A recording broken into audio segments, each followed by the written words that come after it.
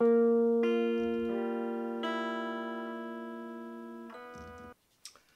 guys, and welcome back to the channel, and hello Natalie. In this video we're going to look at how to get better tones from your amplifier. We're using the Harley Benton HB-20R and the Harley Benton SC450CB electric guitar. Now, a lot of people talk about getting the right tone with your amp. The first thing you've got to do is to get it off the floor and get it pointing at you. Whenever you want to set up your amp to play, you have to consider the room you're in. So that's why musicians and bands, whenever they're playing a gig, they'll always go to the gig beforehand and they'll do a sound check, because the settings that you've got at home are not going to work necessarily in a hall or a pub or a club. So you need to change your settings according to the environment you're in.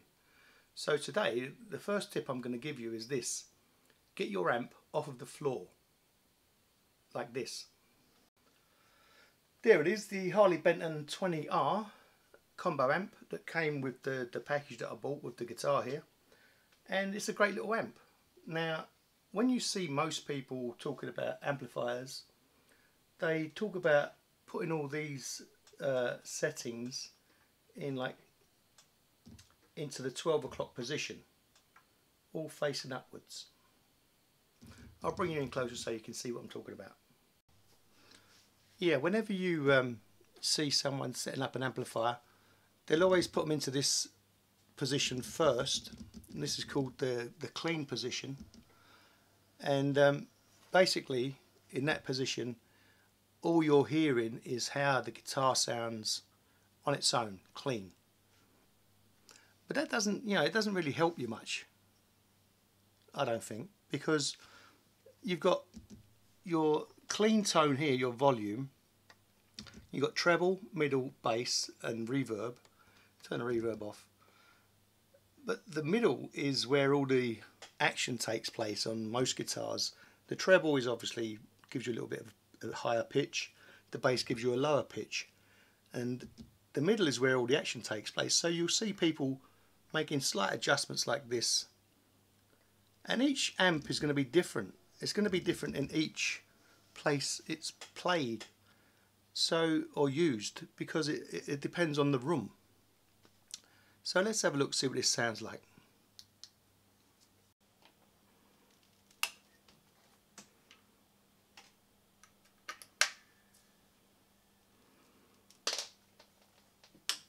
You'll notice when I turn the power on, you get the green light, and when you put plug your guitar in, it stays green, but as soon as you hit a note, it turns red. A lot of people freak out when they see that. They think, oh, but all that's telling you is that the circuit is live.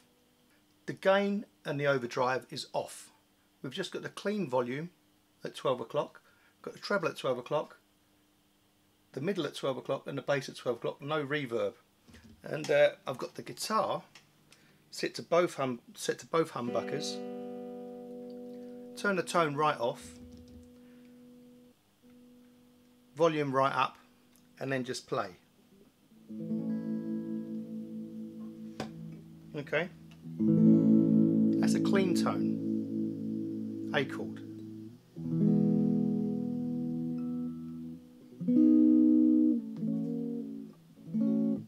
What you got to remember, I'm in a small room. This is my kind of library den type place, and the amp needs to be off the floor. The floor, if it's on the floor, you're going to get resonances bouncing off the floor. The bass will be affected. So you want to get the amp up. If you can't get it up off the floor, angle it so it's pointing towards you. Angle the amp so it's pointing towards you, so you can hear what you're actually playing. Okay? So that's the clean tone. Let's try a bit of lead.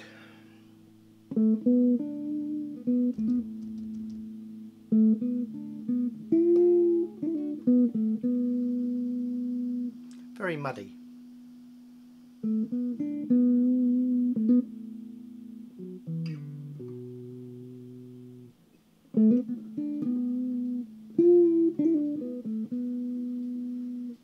Okay, so that gives you an idea of a clean tone.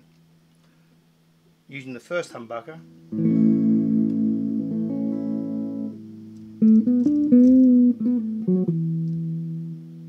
And now on the treble or lead A chord.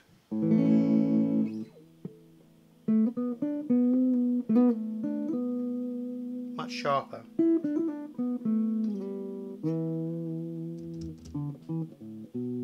I'll go with the middle position. I'll just turn that treble back a bit. That's it. A chord. Now we turn the bass down a bit, a quarter. Now we turn the bass right off. Turn the treble right off. And the middle to a quarter. Now watch what happens next. I haven't touched the volume. Turn the middle off. You get virtually nothing from the guitar at all, unless you turn the volume up to full. Can you hear that? So this EQ, this equalizer, is very important. You don't have to have the amp on full volume in the clean mode, but you have to have the middle. It must at least have the middle running to get anything at all. Now you can set and find the tone that you like.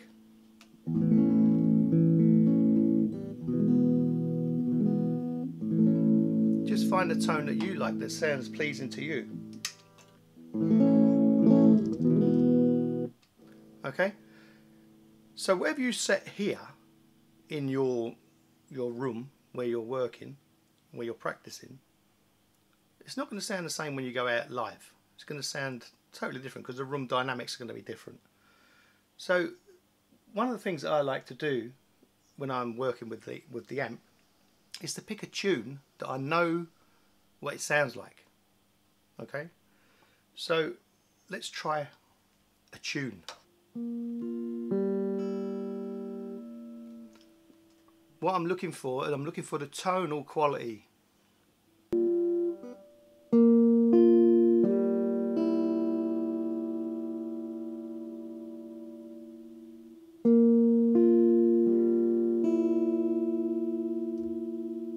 It's the right notes, but it's the wrong tone. Try again. Now I know that Mr. Gilmore likes a little bit of gain, so we'll put the gain on just a touch. Keep these all centered. We're looking for that tone.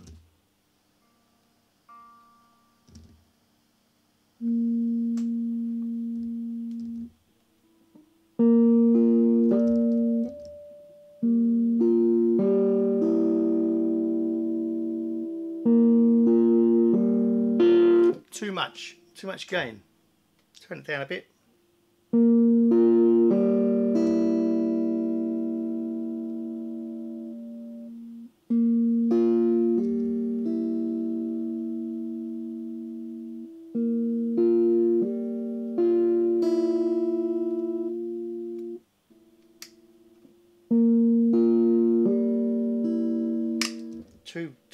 Too muddy.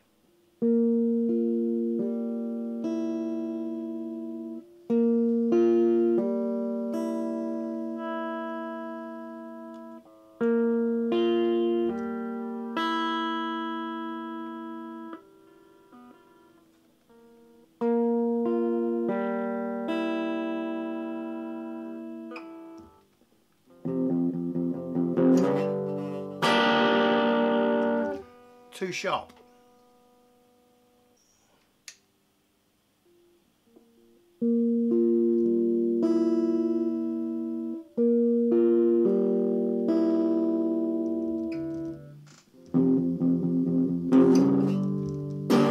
Still too muddy. So what can we do? Take the bass down, take the treble up. Try again.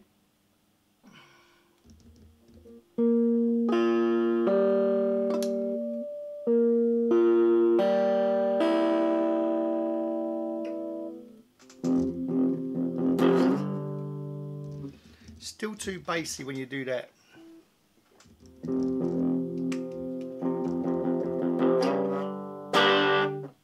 Okay, so now we're getting somewhere. That sounds like it, doesn't it? I don't know what it sounds like to you. It sounds like it to me.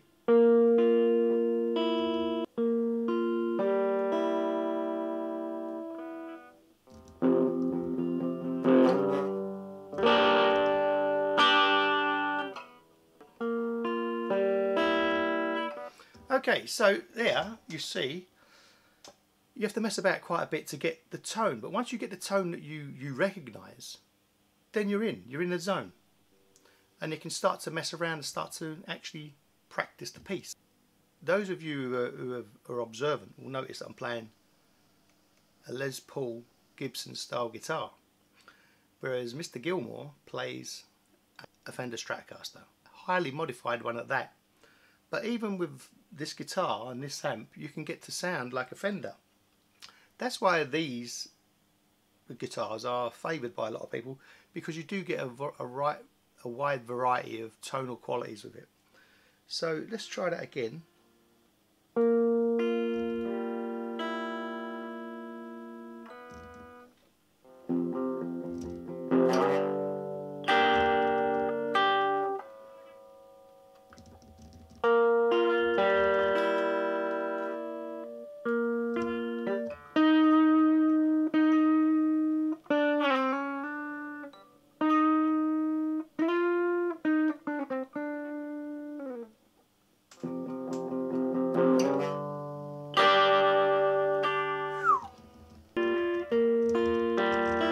The point I'm trying to make to you is this. If you have a tune in your head, in your mind, and you want to get your amp to sound like it, you have to practice. You have to try a few different things out. You see how long I was messing about with this. I already cut loads of it out, but it takes time to get the right tone. But once you've got it, you can make a note of those settings, and you can say, right, next time I want to play something like Floyd, that's where I need to be. Because Gilmore played Shine On Your Crazy Diamonds in a clean tone with just a little bit of gain and a little bit of delay. Now if we stick some reverb on, let's see what we get now.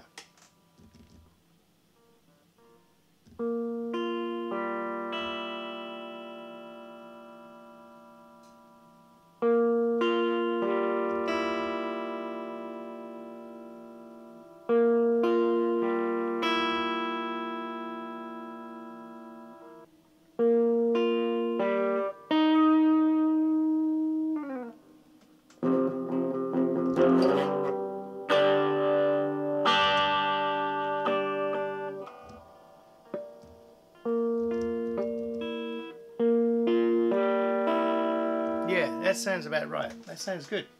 So, what have we learned today? Get the amp off the floor so you don't get those bass resonances bouncing off the floorboards. The amp depends on where you are in the room. It depends on the size of the room, what stuff you've got in the room. If you've got clothing or bookshelves absorbing the sound. So it all depends on where you are. So you have to think about your environment you're playing in. And when you're out on a gig, whatever works here is probably not going to work in a gig. That's why you need to do a sound check, right? You go to the place early, you set up, you set your amp up, and this will work in a small bar or a pub or a club quite well. And most pubs have got PA systems, most clubs have got PA systems, so you can just jack this into a PA system using the line out. There's a line out there. So yeah, that's how you find better tones. You literally find them by hunting around. I could give you settings for rock and roll, I could give you settings for blues, but they're not going to be the same for you as they are for me, because this room is this room, and whatever settings I use, they might approximate to what they sound like to you, but your room's going to be different. So you have to mess about a bit, play around with it a little bit, and then you'll find the perfect tone for your setup. So I've got a nice little thing going on here in the clean tone. That sounds pretty good to me.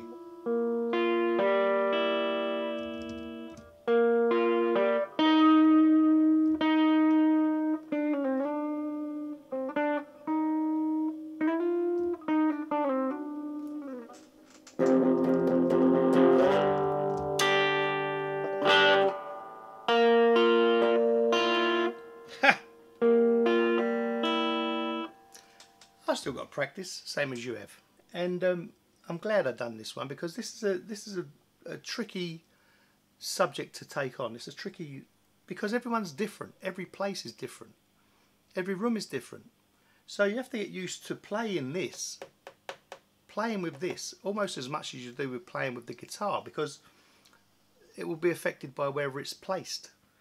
First things first, remember, get it off the floor, stick it on a chair or whatever, and just mess about with it, play around with it.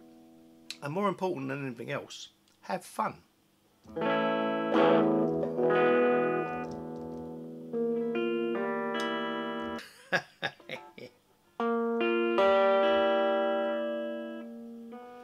While we're at it, might as well have a bit of this as well.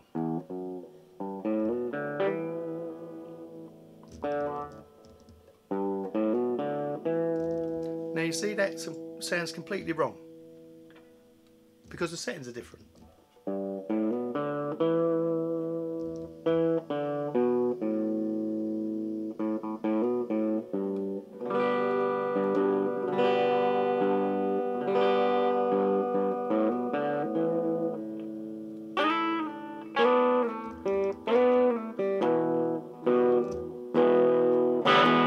Sounds completely wrong because it's in clean. It's a clean tone. They have loads of delays and effects and simps and all kinds of stuff going on. Anyway, that's neither here nor there. I hope this was of interest to you, and I hope you learned something about placement of your amp and the room that you're in. Thank you for watching, and I'll see you next time. Bye now.